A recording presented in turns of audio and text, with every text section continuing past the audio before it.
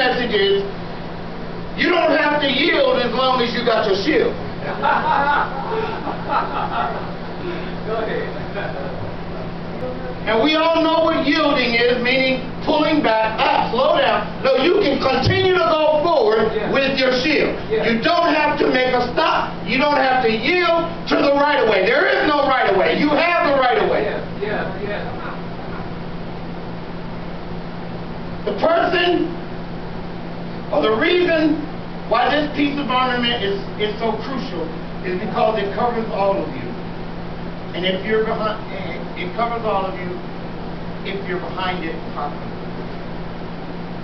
So you have to be covered with the shield properly. There's a way to be behind it properly. You can't just be holding your shield out here. You know, you're exposed. In addition to take up the shield of faith, so when you do need it, you take it up. He has told us earlier to take it up on the evil day. Now when we know what the evil day is when all hell breaks loose in your life. When you're under attack, that's the evil day, is when you're under attack.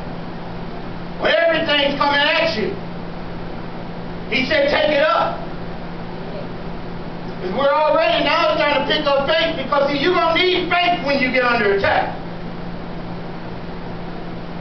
It's when the finances are so low and you don't know how you're going to make it. That's the evil day. When you're wondering how I'm going to pay these bills.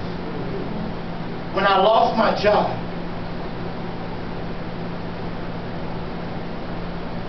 When my wife got hurt in an accident and we got to get past that and still pay the bills and have somewhere to live. That's an evil day. When the driver didn't have no insurance. That's an evil day. Yes, it is. It's when everything is breaking down emotionally. That's an evil day. When you can't handle your emotions, when everything around you is going chaotic. An evil day is when all hell breaks loose in your life. On that day, you need to be covered. That's right. And you need to be covered by a shield, which is called faith. Man. Now, when spaceships they launch, when they launch spaceships into the air, they go up, but upon their return to orbit, they're changing atmospheric orbit. And so, when they change atmosphere, if they put a shield on those spaceships, because if they change atmosphere, going from that atmosphere to the earthly atmosphere, they catch on fire. I don't know if anyone knew that. So they have a shield on them, around them, so they don't catch on fire. They're shielded. So now the spaceships, when they change orbit, they don't catch on fire when they come into the Earth's orbit. Now on the evil day, you can feel like you're all burnt up. Like you done caught on fire. But if you have a shield, you'll make it in an atmosphere of chaos. No matter what the atmosphere, well, when your atmosphere changes, if you have your shield, when you get into that next atmosphere, you won't get burnt up. Now the question is, what is faith? Faith is simply put. Faith is simply acting on truth. Now, wasn't this long, old, drawn out Hebrew, Aramaic. We don't have difficult things. Faith is simply acting on truth. If God said it, whether I believe it, we know it's done, so we act on what He said. Not on what we feel. Now, if you don't know the truth, or if you don't act upon the truth, then the word faith is meaningless to you. See, if you don't have on your belt, you don't need to have a shield. Because you don't even have truth. You don't have truth. So without your belt, faith is meaningless. But you wonder that people shoot that word off all over the place. Faith, I got faith, I got faith. Faith, healer, faith. Faith, got faith. Give me some faith. People are looking for faith. Yes. He said, take up faith. Yes. You don't go out looking for faith. Yes. It's already there. God has done everything He's going to do. Yes. We have to act upon it and live upon what He's already done. Yes. So in order to have faith, you have to find truth. And truth is God's view in a matter. Thank you. So if you're not interested in discovering God's view on a matter, then forget about having a discussion about faith.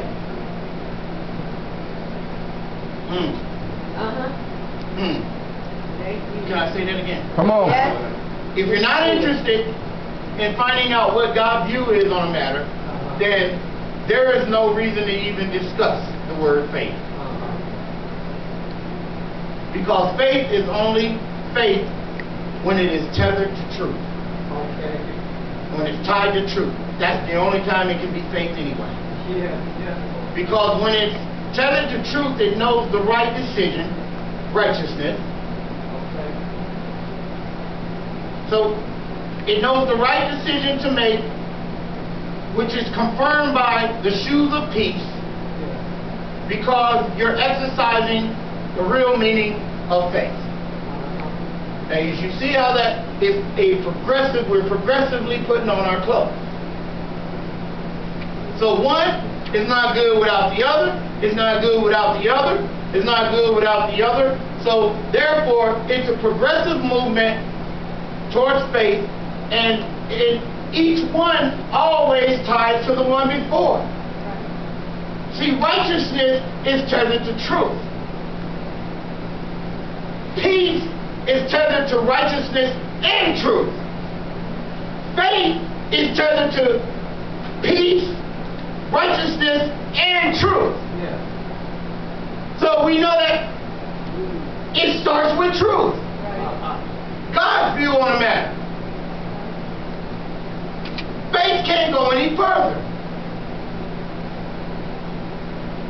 Faith is merely acting like God is telling the truth. It's like acting like what He said. Okay, God, you're right. So we act like He's right. Because a lot of us can act like God don't know what He's talking about. We tend to walk around and act like God is somewhere out there and He just don't. God, you just don't. I've even prayed that before. God, you just don't understand. How many of y'all got on your knees and caught yourself saying that? God, you just don't understand. Last night.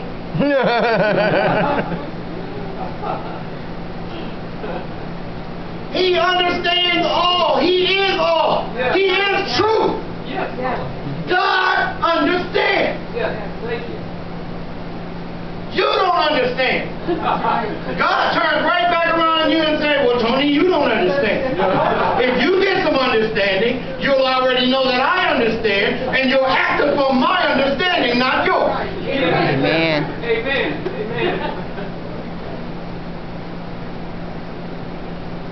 Oh, come on, give me some glory. Amen. Give God some glory. Yeah. Give Him some glory.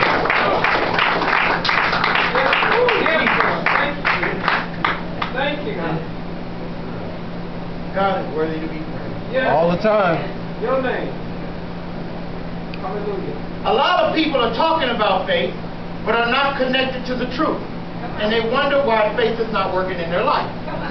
You have a lot of people that walk around, they're not connected to the truth, but they all know, I got faith. You got people who ain't saved, got faith. I got faith, God's going to do this to me. And they don't even know the truth. Haven't even connected to truth. And then they wonder why they say I got faith. Why God didn't do that for me? as if he's Santa Claus and he's connected only to what you say he should do. So what they do is they go around looking for more faith, thinking if I can get a little more faith, I can get a little bit more from God. So they go around asking the pastor, "Pastor, pray for me some faith." The pastor needs to pray for you some truth. The pastor can't give you faith. Truth gives you faith. Yes, yes. Thank you. Acting upon truth gives you faith. Yes, Lord. But you cannot have faith and get help if your faith is not tied to truth. And truth is what God says about a man. Faith is not based on how you feel, because feelings are circumstance driven. You feel based on how things are going. Circumstances dictate feelings, and you can't always control that. So faith is not based on how you feel. Well, I feel faithful, or I don't feel faithful. Because feelings are based on circumstances, and that's wishy-washy.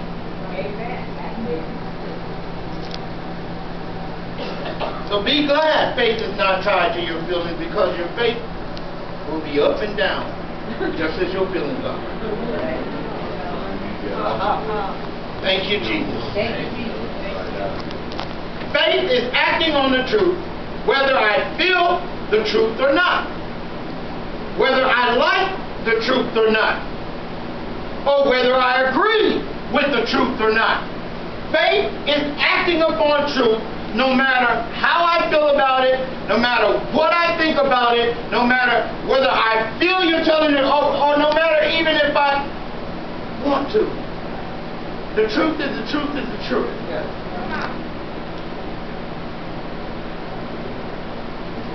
You can feel faithish and be faithless. And you can feel faithless and be faithish.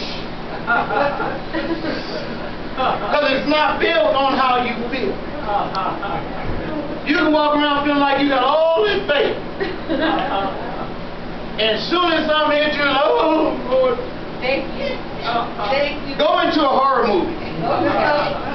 Go into a scary movie. Now we know that Hollywood made this movie. We know the monsters are not real. We know none of this is real. It is all a distortion. It's a delusion. Yes, yes. Hollywood built this delusion. We go into the horror movie. We watch the movie, knowing it's not real. Based on how we feel, we go home, can't sleep, scared of what might come out of the closet, based upon an unrealistic movie. Yes, yes. Because we feel. So now, I'm faithless. Because we think something's coming up, but that was a delusion. It was a refraction. All right. Hollywood builds these things. We do it on TV. That's where you catch people talking to TV.